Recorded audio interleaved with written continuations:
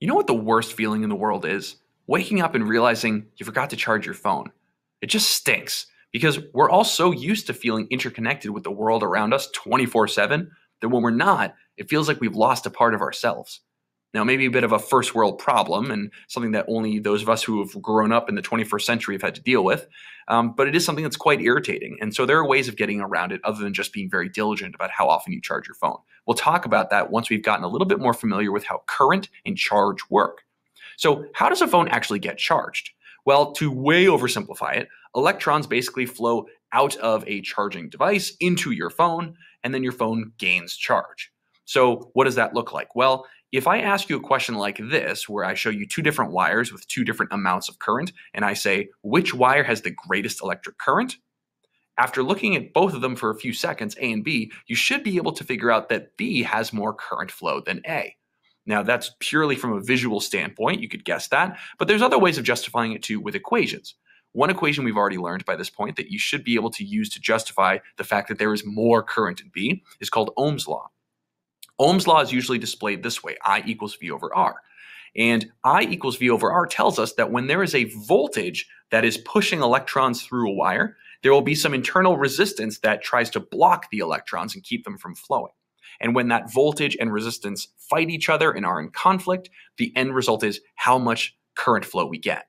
So that current flow seems to be greater in B than in A. So we could assume, well, perhaps there's double the voltage in B. Maybe there's two batteries hooked up instead of one, so there's more of a push to get more electrons through. Doubling the voltage would double the current. So that's kind of like the old way of thinking about how those two wires are different from each other. It doesn't really seem likely that the resistance would be any different because those wires look very similar to each other, but the voltage could be different, which would change the current flow. So this mathematical example just says doubling the voltage would double the current, but tripling it would triple the current as well. So there's our old relationship. The new way of thinking about electrical current, the one that'll be useful for us when we're thinking about how to charge our phone, is to ask ourselves how much charge is flowing past a certain point every unit of time. So here's what I mean by that.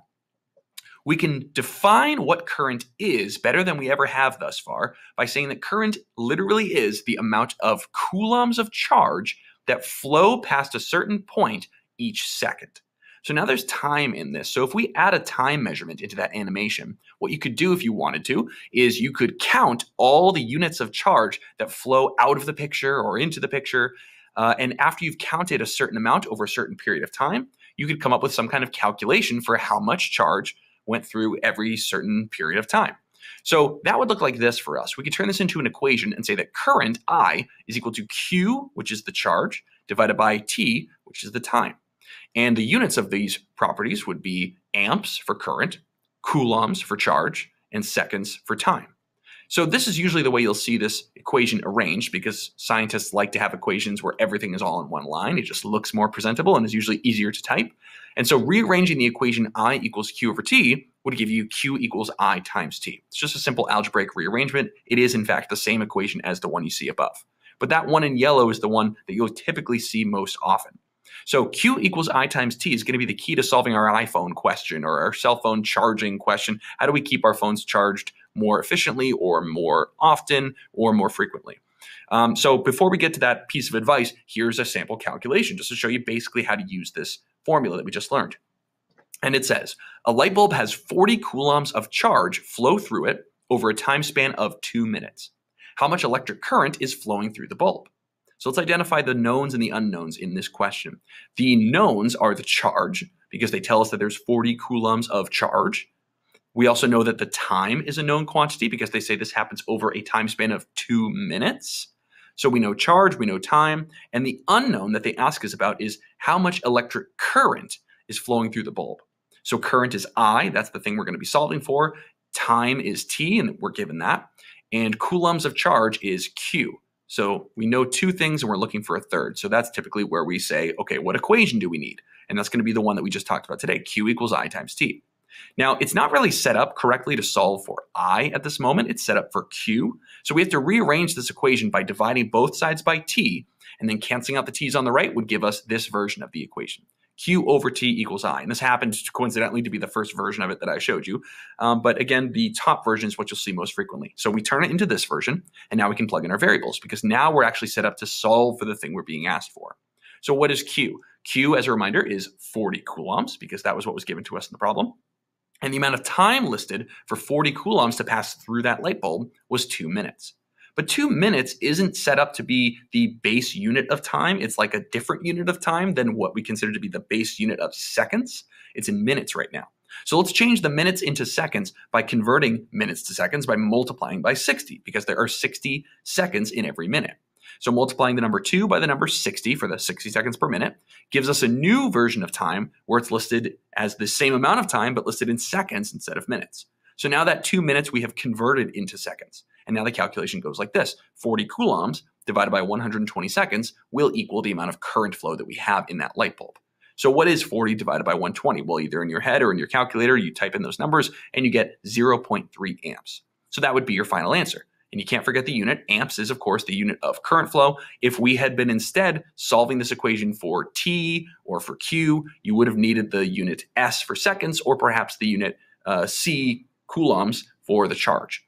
So how do we know how to properly rearrange this formula? Well, hopefully you develop enough algebra skills that you can do it on your own without something like this.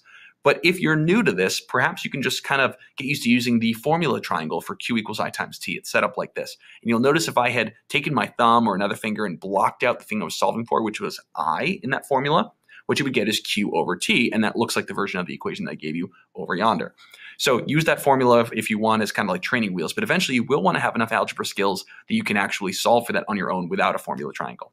So now that we understand the connection between charge, Q, current, I, and time, T, we perhaps can understand charging our phone a little bit easier. And so what I want to recommend is that if you often find yourself with a dying phone or iPad or something that just like never really seems to get you through the day, you might want to go on Amazon or go to Best Buy or something and pick up one of these things. These are called external batteries or external chargers. And they're about the size of a wallet or a smartphone. And all they do is literally store charge. They store built up electrons, which through a wire can go into your device, whatever it is, and simply charge it, almost like you're plugging it into a wall or a computer. And these will last you a couple hours. And in fact, what they rate themselves in, and the unit that they use to describe how much charge can be held, you can see in this top model up above me, it's pretty cool actually, the solar powered one. It lists a unit of 20,000 milliamp hours. So what is a milliamp hour? Is that like a unit of time? Well, it's actually a measurement of charge, believe it or not. And it's because milliamps is a unit of current, so that's I, and hours is a unit of time, so that's T. So that's I times T, so what does that equal? That equals Q. So milliamp hours is actually a unit of charge, believe it or not. So anyways, I recommend getting one of these devices. You just want to make sure that it has enough milliamp hours to be able to supply you with lots of milliamps of current for as many hours as possible. So the higher the number, the better it is, and the more you're going to pay as a result. So do your shopping wisely and see if it helps you. And hopefully Q equals IT will help you in your physics class as well. See you in the next video.